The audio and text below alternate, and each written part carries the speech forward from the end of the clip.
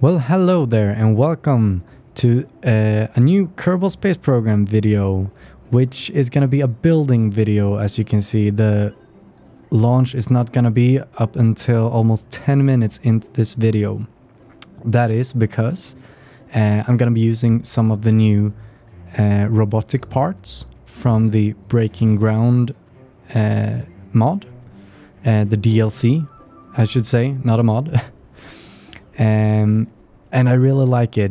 The idea of this rover is going to be that we're going to use the same rover and go first to the moon, drop down the rover, drive around a little bit, have some fun, plant a flag maybe, you know, the usual.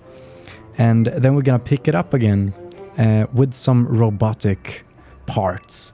And then we're going to fly it to Minmus, do the same thing there, and then take the Kerbals back again so they can do more missions, of course.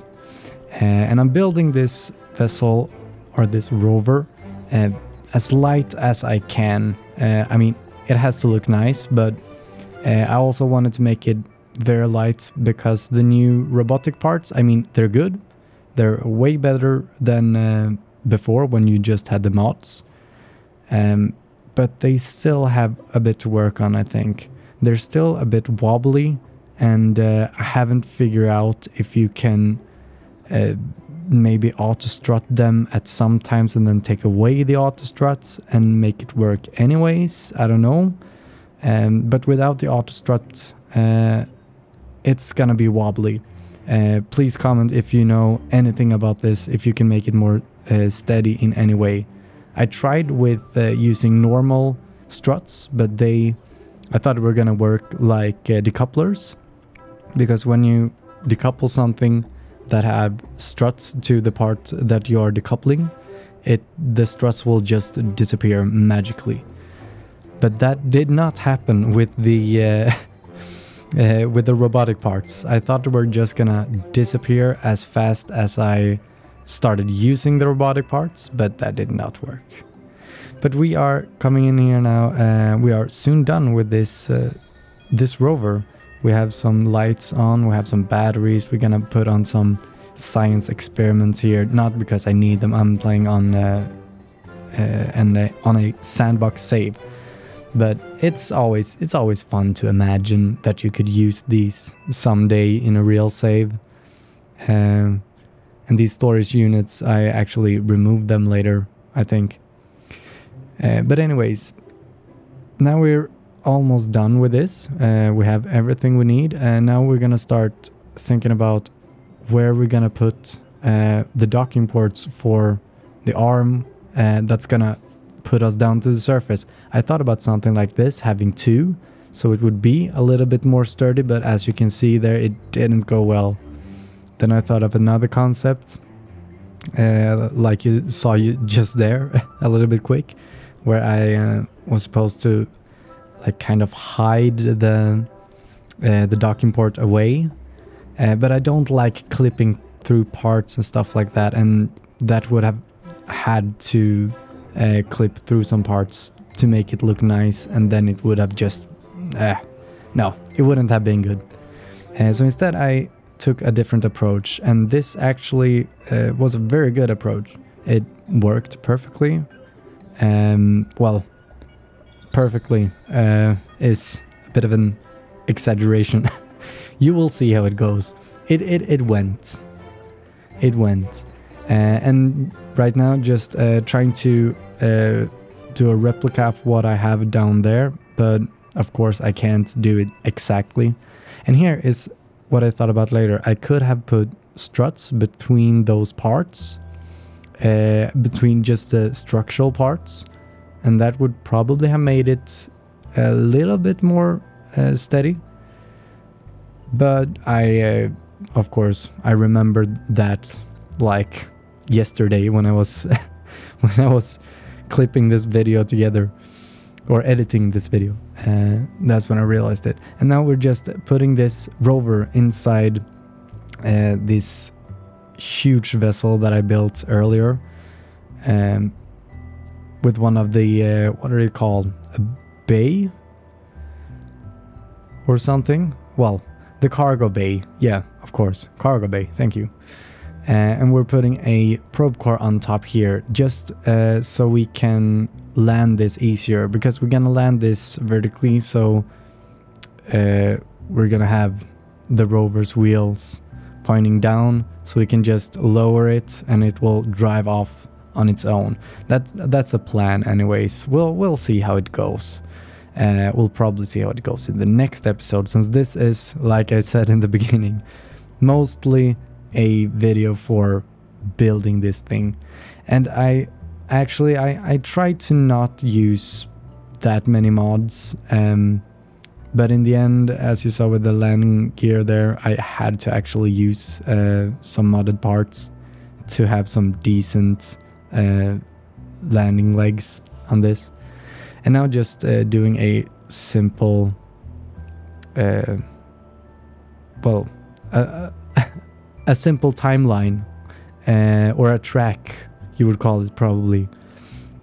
A simple track that I can play, that's just gonna lower this down and then make it go up again, depending on which way I play it. And I don't know if I showcase that in any way later or if I cut that out, but we'll see later. And now, yes, I used the modded legs from reusability pack, I think it's just called. And these legs are a replica of the Blue Origin's New Shepard, I think it's called, the first rocket they have, that lands on these landing legs with the whole rocket, just like SpaceX, but SpaceX actually send things out to space to stay there. Blue Origin, as far as I know, they have just done suborbital flights so far, but they are gonna put people out there further, I know that. And now we're putting on some RCS thrusters so we can steer this later, and oh, it was a little bit unstable. I actually put the dampening and the springs on those landing legs up to full capacity, or as hard as they can be, so it wouldn't flip around like that, because these landing legs are actually very hard to land with on well, any planet, because they are very, very bouncy, so you really need to be slow. And here I realized a little problem. My vessel was a little bit too heavy, but I just took down the dampening strength and then I could pick it up. And I thought, since you can now choose how strongly the docking ports are gonna dock to each other or attract each other, with, like, I think it's some magnetic thing, magnets sucking them together, maybe, I don't know. But to make that, you can now choose how much they are gonna drag themselves towards each other, or if they're not gonna drag themselves towards each other at all, because sometimes that can mess you up. And now we're just building. Actually, speaking of SpaceX, this vessel is kind of inspired by SpaceX, and it's almost an SSTO, except that I wanted to have some cool thrusters on the side here, some solid rocket boosters, just to have that little extra oomph when you try to put something in orbit. And also, it's more fun to have more stages, I think, in general. And just putting on some extra wings here, and of course we are gonna recover this whole stage. Like I said, it's almost an SSTO rocket, this. And now I realized that I hadn't changed the main part to anything that was pointing upwards, and now I also realized I had my staging wrong. So listen to Scott Manley, kids. Always check your staging. So I had to do all of that over again. But now we are finally off. And we are rising through the skies. Very, very fast, I will say. And then we were gonna try to time warp some, and you can see that that did not go as well as I planned. I couldn't change to it, but as you might have seen there, the whole rover just flew out of the fairing. I don't know how that happened, but I mean, it's Kerbal Space Program. Anything can happen. And like I said, I think it's because of those robotic parts that are not strutted, and they kind of are a bit wobbly, yeah. So they can do, or stuff like that can happen sometimes, where it just, yeah, floats off or flies off. But now everything is here. I'm just checking now that everything is intact, that nothing broke on the way up. Just braking there to stop the wheels from spinning around, and also trying out the action group to take it out and in once again, and it works perfectly. And I had that set. Number one was to play the whole thing, the track edit, and 2 was to change the direction.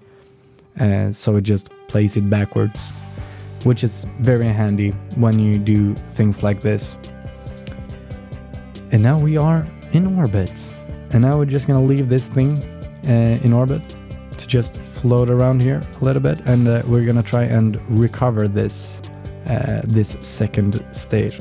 And here we go, trying to land this. And I also wanted to try and land all of these first time. As long as most parts were still there, I count it as a success. And the first time didn't go that well. I blew up a couple of engines here, and also I lost a wing and one of the air brakes on the landing. But this will be it for this video. In the next one, I will continue this. I will send up some crew and some fuel to get me to the moon. And I'll hope you'll be watching that video. Thank you so much for watching, and goodbye.